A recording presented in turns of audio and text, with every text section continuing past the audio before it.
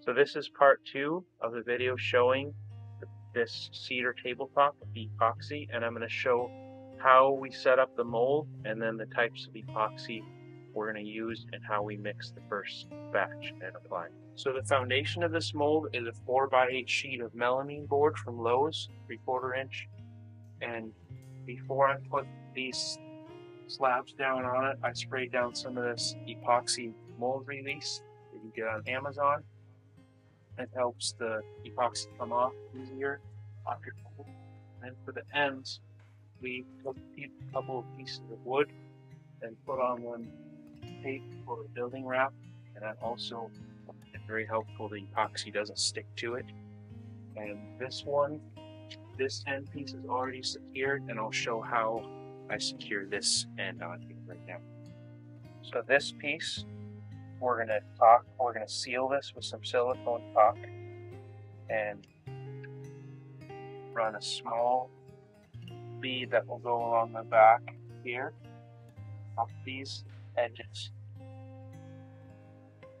We'll go up the end of both of these slabs, seal off that end, and then to get this to stick immediately, where I don't have to wait hours for this silicone to dry before I can pour epoxy, we're going to glue it in with hot glue right away.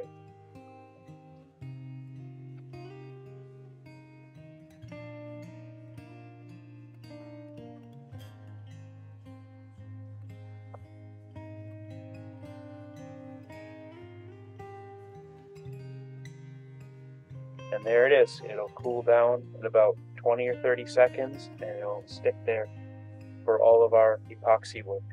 So here it is. We have it glued in place. That hot glue will cool in about 30 seconds, and we'll be ready to pour our epoxy. So I wanted to mention that this slab I glued down, I sealed it with a bead of silicone caulk, the DAP, and this one I did not. And the reason for that is this one is more clear underneath, without rot, and I could seal that off easily, and that's beneficial. This one has a lot more rot underneath it, and I wanted the first pour of epoxy to do the job of sealing it off.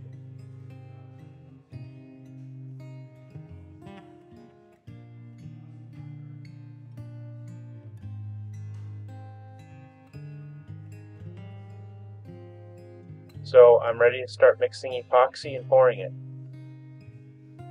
So we'll be using today the liquid glass super clear epoxy system, and you can purchase this readily on Amazon. And this is a deep pour epoxy for 2-inch to 4-inch thick pours for river tables. Sealer coat, they recommend using the super clear tabletop epoxy, which is like a thinner surface epoxy or a sealer. And so we'll be using that first today for our sealer coat. There's part A and part B. And all these products from Super Clear come with a very helpful instruction manual and on mixing and pouring with a lot of detail, a lot of helpful information. I was really thankful for this. This comes with the instructions for the deep pour epoxy.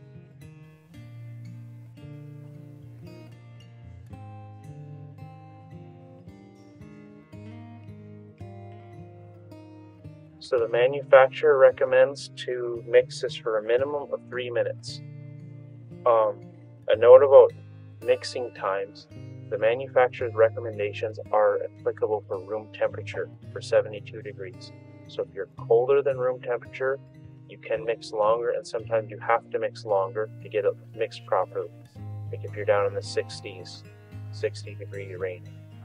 If you're above room temperature, you're working in a hot summer environment, workshop that's not cool or something like that, and it's 80, 90, 100 degrees, you have to cut mixing times down to half or third, or you'll overmix product and ruin it. So just take note of that with mixing times. That has to be adjusted according to the temperature that you're working with.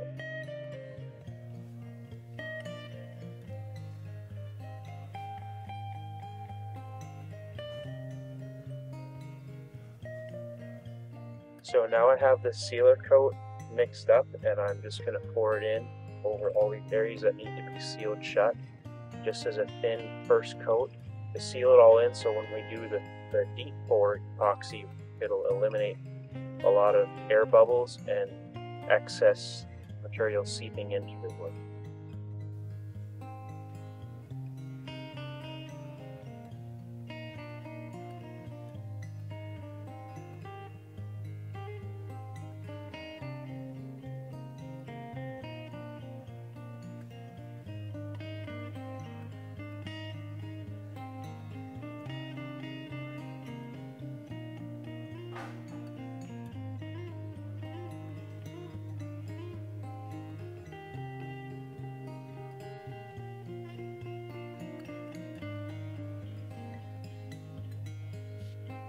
So this is a seal coat. I'm just trying to seal up as much of this open, porous wood as we can before we do the deep pour.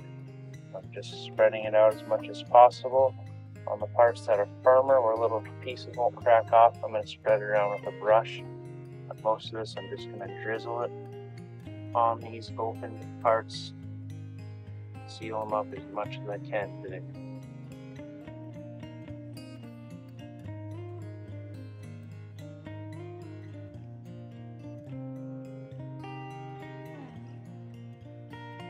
So we've got our seal coat finished up, and we'll let this dry and harden up, and then we'll do our deep pour next.